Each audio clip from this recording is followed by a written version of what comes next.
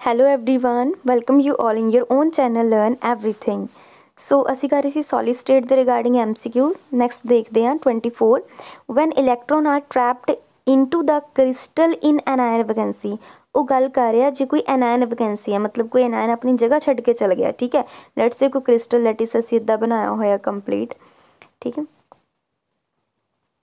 ਉਹਦੇ ਵਿੱਚ ਕੋਈ anion ਆਪਣੀ जगह छड्ड के चल जाता, मतलब उत्थे एनायन वैकेंसी क्रिएट हो जाती तो उत्थे इलैक्ट्रिकली न्यूट्रलाइज रखने लिए लेट्स से कोई उत्थे इलैक्ट्रॉन आके ट्रैप हो जाता, ठीक है। उत्थे जो इलैक्ट्रॉन ट्रैप हो जाता इस प्रोसैस नूं की बोलते हैं, उन्होंने बोलते एफ सेंटर। बहुत ज़्यादा इंपॉर्टेंट है, वेरी इंपॉर्टेंट।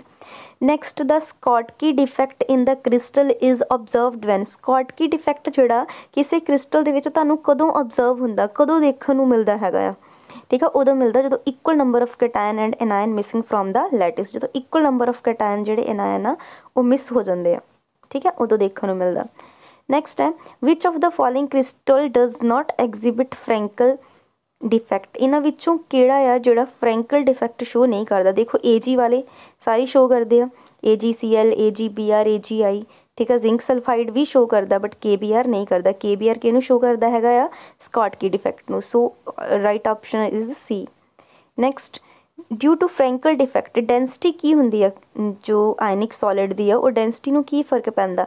डेंसिटी तो कोई फर्क पैंदा ही नहीं, क्यों? क्योंकि जे कोई कैटायन या एनायन अपनी लैटी साइड तो मिस होंदा तो वो इंटरस्टिशियल साइड दे विच आ जांदा, रहिंदा क्रिस्टल दे अंदर ही है। बस ये है कि अपनी लैटी साइड नूं छड्ड के वो इंटरस्टिशियल साइड च आ जांदा। सो डेंसिटी तो कोई चेंज आया ही नहीं।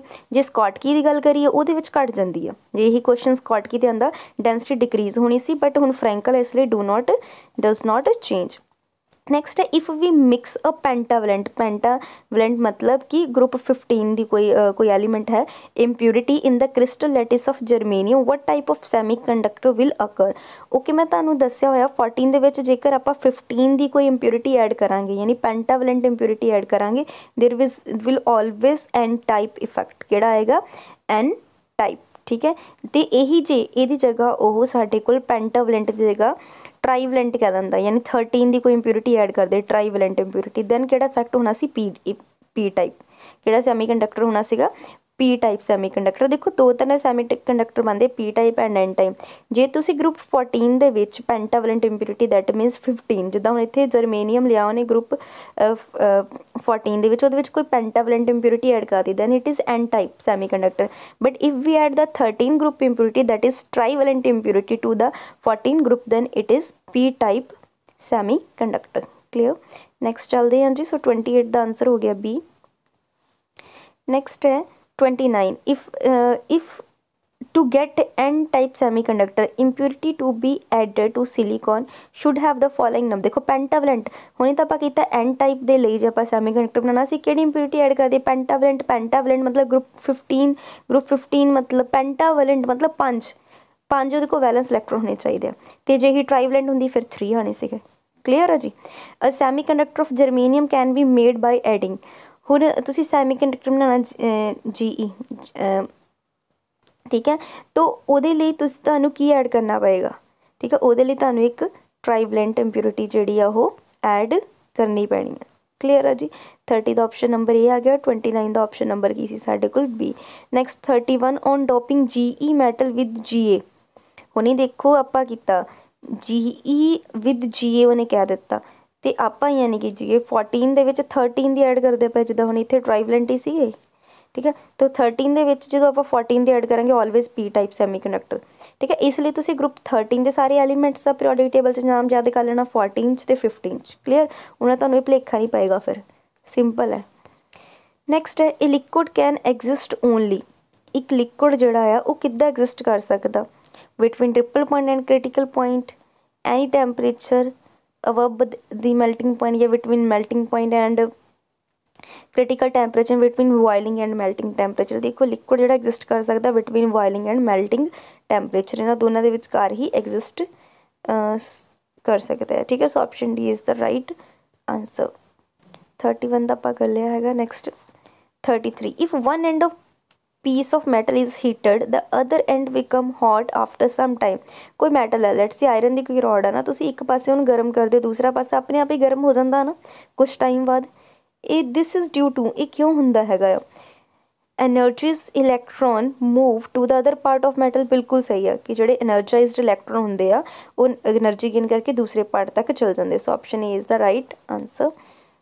नैक्सट है जी 34, which of the following is ferro electric compound, very important. Ferro electric compound किहड़े हैगे आ, सो बहुत ही इंपॉर्टेंट साडे को फेरो इलैक्ट्रिक कंपाउंड है BaTiO3। So 34 the option number is a. Next, which of the following metal oxide is anti फेरोमैग्नैटिक। हुण anti फेरोमैग्नैटिक जिहड़ा नहीं attract होएगा मैग्नैटिक field वाल, वो किहड़ा हैगा, ये भी बहुत इंपॉर्टेंट है, बहुत पूछा जाता है manganese oxide MnO2। It is a anti ferromagnetic in nature. Next, among which of the following which compound will show the highest lattice energy, सब तो ज़्यादा वो लैटिस की एनर्जी किहदे विच होएगी, वो सब तो ज़्यादा तुहानूं सोडियम फ्लोराइड NaF दे विच देखण नूं मिलेगी।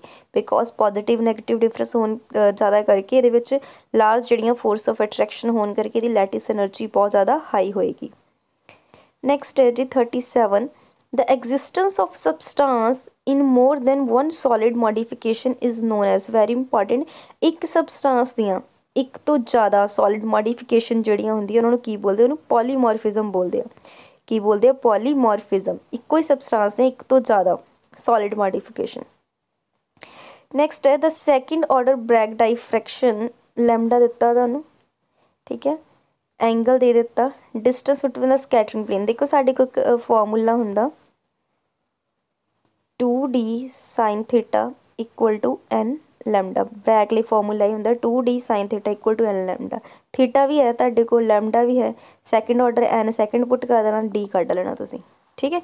2d sin theta equal to n lambda formula लगा के निकाल लियो। नैक्सट, सुपर कंडक्टर 38 का मैं दस दिनी आंसर तुहाडे को कैलकुलेट करके 1.15 एंगस्ट्रम आ जाएगा। क्लियर, एंगस्ट्रम 10⁻⁻10, ओके, पूरे मीटर च बाद च लिख लेना। Super conductor derive from the compound of, जो सुपर कंडक्टर आ वो असी किहदे तो डराइव करते हैं, ठीक है, वो आप पी ब्लॉक के जोड़े एलीमेंट हैगे उन्हां तो डराइव करते हैं। नैक्सट, द पायरोसिलिकेट आयन, जोड़े पायरोसिलिकेट आयन हैगे वो किहड़े हैगे, ध्यान रखना SiO76 नैगेटिव आयन जिहदे विच हुंदा ना उहनूं असीं पायरोसिलिकेट आयन बोलते हैं, किहड़े Si2O76 नैगेटिव। सो 40 ऑप्शन नंबर क्या आएगा, D। Next is the 41, non स्टिशियोमेट्रिक compound है, ये तुहानूं पूरा कैलकुलेट करना पेगा, तुसी इन्ना भी यही इंपॉर्टेंट है नहींगा, ठीक है। सो क्योंकि ये पूरी स्टोशियोमेट्रिक कंपाउंड की रेशो दी है X% Fe2 पॉजिटिव दा, सो इनू रहन दो, तुसीं इत्थे तक करो 40 तक इन्हों कर लेना। जे वीडियो पसंद है मैनूं लाइक एंड कमेंट करके ज़रूर दसना। Thanks for watching the video.